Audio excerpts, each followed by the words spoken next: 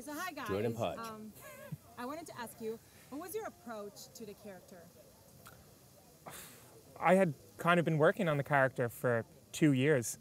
The character came from my experiences starting out in the acting business, working in restaurants, and I think everyone goes through it. You know, if you want to be an actor, you should probably learn how to make a good margarita and carry a load of plates.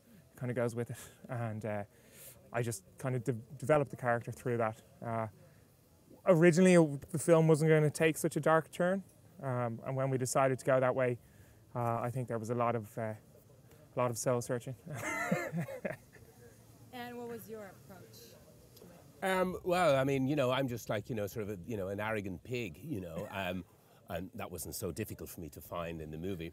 But the thing I love about it is that it really does make people maybe a little bit more understand the life of an actor and what it's like, because people think we're performing monkeys, and we drop our pants at any chance we get, and we'll do anything for anything, and all we want to do is perform and dribble at them out. But actually there's a lot of, rejection and insanity in the acting world, and people go years through things and be treated in the most horrible ways of continual rejection, and go back to a life of basically institutionalization in a restaurant or in a kitchen, or, like we've all done and we all have to do. And there is this hope that we have sometimes in our hearts, like most people have, I think, which is basically that one day things will change and things will get better. And did that make you kind of reflect on your own life and perspective on acting? I think I do that a couple of times a week. I think every time you have a bad audition, you wonder, God, am I doing the right thing? Why am I here? This is such a nightmare.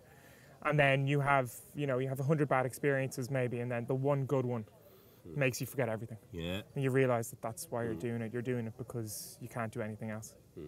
So, yeah. No, I mean, it's a very tough profession, I think, and it just gets tougher and tougher, and it doesn't take any prisoners and stuff. And I think if you do have any, mental problems, it definitely makes them worse. And I've seen people just lose it and just totally crack up. And this movie is, some people who watch it might think it's kind of maybe a little bit far-fetched, but it's not. It's life for an actor. So true, so true. One last question. How was working with your family? Stressful.